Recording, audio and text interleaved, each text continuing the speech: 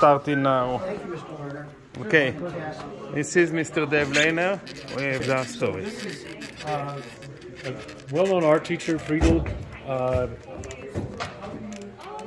Dicker Brandeis, and when she went into the concentration camps, she brought with her art supplies so she could teach the kids art.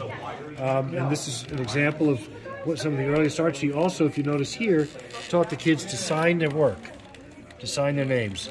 And here's an example of a piece of paper that they found, and she drew on the back of it. And then she taught things like how to draw hands. So here she's again signing her work and just practicing drawing hands.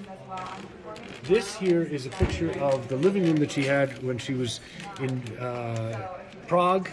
And this is the one that my uncle recognized because he could recognize the lamp here.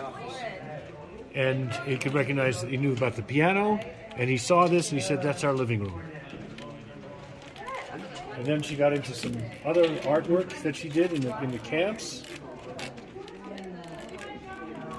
And you can kind of see as she developed that she actually had some talent for, you know, a 10-year-old girl. I mean, some of her work is not bad as it goes. This is for 10 years old? Yeah. Wow.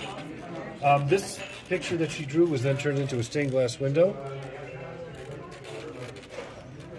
And this one here is interesting because while it's a soccer match, there's also a gallows here. And you can see the barbed wire that this little girl and the dogs that were keeping people in and in the barracks.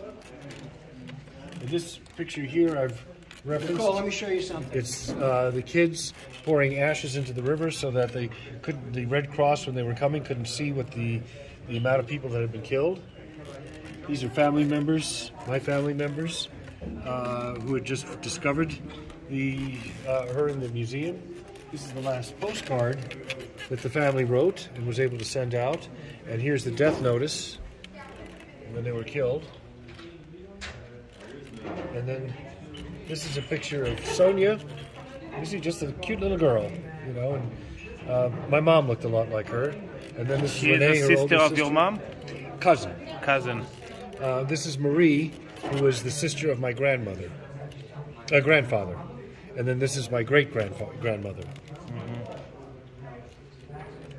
Wow. And all of them died in the Holocaust? Yes. Wow. Thank you so much. Sure.